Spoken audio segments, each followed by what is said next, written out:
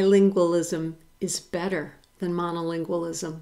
That's actually a relatively new conclusion. In the old days, cognitive psychologists argued, based on no data or really biased studies, that bilinguals were somehow limited. The idea was that if you were a bilingual, then you had to fill up more of your brain with language, and so there wasn't as much computational brain power to learn anything else. So they actually made the argument that bilinguals were dumber than monolinguals. Now that actually rigorous controlled studies have been conducted, we know not only was that wrong, it was completely wrong. Bilinguals have a ton of advantages over us monolinguals.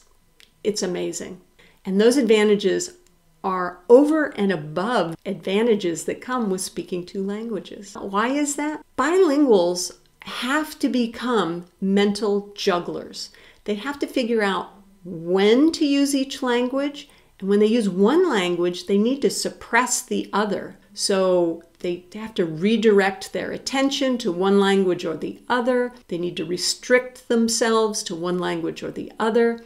And all of that mental juggling produces a whole bunch of benefits, cognitive benefits. So, for example, remember the Stroop effect, where you had to report the color of the ink of words? And there was a problem that you sort of can't stop yourself from reading words. Well, it turns out bilinguals are better at stopping themselves from reading words in a particular language because they have all of this extra experience controlling where their attention goes. So on all sorts of tasks related to selective attention, where you have to selectively attend to one thing and withdraw your attention from everything else, bilinguals are much better at that than monolinguals. Executive control is another phenomenon where bilinguals outstrip us monolinguals. What is that? Executive control is the ability to selectively attend to things, but also to decide what you're going to attend to when, and to control and monitor your behaviors in a way that works best for whatever your goal is. So let me give you an example. There was a study in which bilingual and monolingual subjects were simply asked to categorize words. First, they were asked to categorize the words according to one category. So say animals versus non-animals. So each word you read, you had to decide whether it was an animal or a non-animal. And then later in the study, you had to categorize things in a different way, say living versus non-living. Bilinguals are better at making that shift. They can make the shift more quickly, and they can respond to the new categorization judgment more quickly than monolinguals. There are a ton of advantages to being bilingual that are over and above the advantages of knowing a second language. So, remember when we talked about words as being arbitrary, right? And you watch the video of people making sounds of a dog in all sorts of different languages? Bilinguals are much better at understanding the arbitrariness of words and labels than monolinguals are, because they know that different words describe the same thing.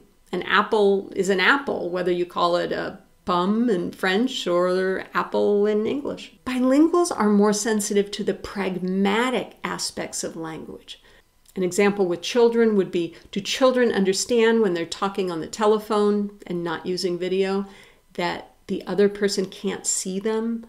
Or do children understand that they can't convey information by pointing if the person they're conveying that information to isn't looking at them or is blind? Bilinguals are better. Bilingual kids are better than monolingual kids. Bilinguals score much higher on measures of creativity and cognitive flexibility than monolinguals. In other words, a whole lot of artists are bilingual for a reason, because they're more creative.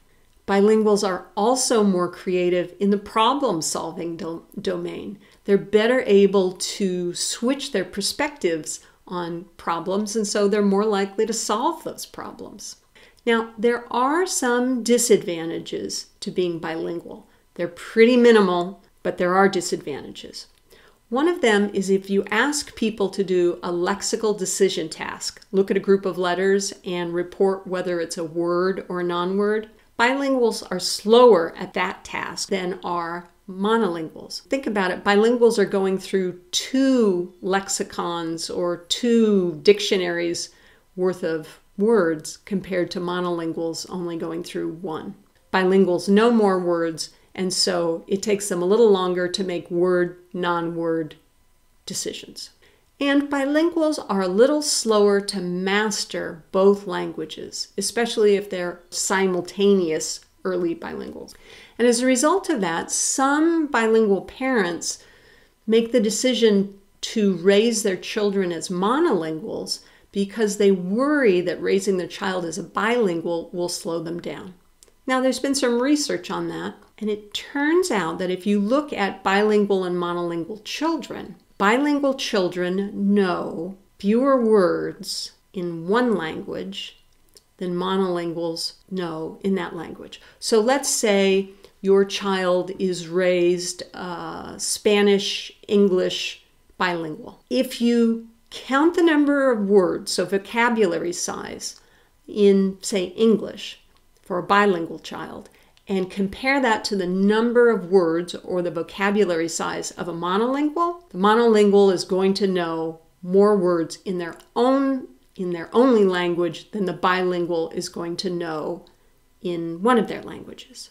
But if you count the number of words that a bilingual knows across both of their languages, then there's no difference between vocabulary size for monolinguals and bilinguals. The total number of words known across both languages is the same as the number of words known by monolinguals. Now I'm going to tell you about the most recent work with bilingualism that is causing all sorts of old people like me to try to become bilingual as we age. And what is that? This was a finding that rocked cognitive neuroscience. You guys know what dementia is. We've talked about Alzheimer's disease. And Alzheimer's disease becomes increasingly prevalent as people age. And there's not much of a treatment for it, except for one thing: bilingualism. It turns out that bilinguals, they still get dementia, they still get Alzheimer's disease, but they get it 4 to 5 years later than monolinguals. Now, for students in their 20s, that doesn't sound like a big deal. But when you're my age, getting another 5 years of life without dementia is huge. So becoming bilingual protects people. It's like a vaccine against dementia, and it lasts for about 4 or 5 years. Here's another shocker. Bilinguals are more likely to recover from strokes, recover cognitively from strokes. There's no difference when it comes to motor recovery, the ability to physically function. But when it comes to thinking, when it comes to cognition, bilinguals are twice as likely, 2 times more likely to recover from a stroke than monolinguals. Now, why? Why is this happening? Why are bilinguals getting Alzheimer's disease 4 or 5 years later than monolinguals? And why are bilinguals better able to recover from stroke cognitively? It turns out bilingual brains and monolingual brains are different, and different in some really big ways. When you look at the brains of bilinguals, they have more neurons than the brains of monolinguals. The way that's described is to say that there's more dense gray matter. And remember, gray matter, the difference between gray and white, right? And that difference is really big in the bottom part of the parietal cortex, the inferior parietal cortex, which is shown here in yellow. And a lot of language processing goes on in that area. Even more interestingly, the younger you are when you learn your second language, the more neurons you have in that part of your brain. So bilinguals have bigger brains or denser brains than monolinguals. As a result, they also have more connections between neurons in their brains. So let's think about Alzheimer's disease and stroke recovery. And I'm going to use an analogy that is probably only going to make sense to people from Los Angeles. If you think about the freeway system in Los Angeles, LA County, downtown LA, it's massive. So if there's an accident on one freeway, if one freeway is closed down, and that's my analogy for a stroke, you can get where you want to go by going all sorts of other ways. That's what the bilingual brain does after a stroke. Now compare that to monolinguals, and I'm going to use a really extreme example here. If you want to drive from Southern California up to Northern California, there's really only two roads, the I-5 and the 101. When one of those roads is shut down, maybe snow on the I-5 over the Grapevine, California just comes to a stop. That's like a monolingual brain after a stroke. We have fewer connections, and so we have less options for going around the damaged areas of our brains. That's not just a supposition.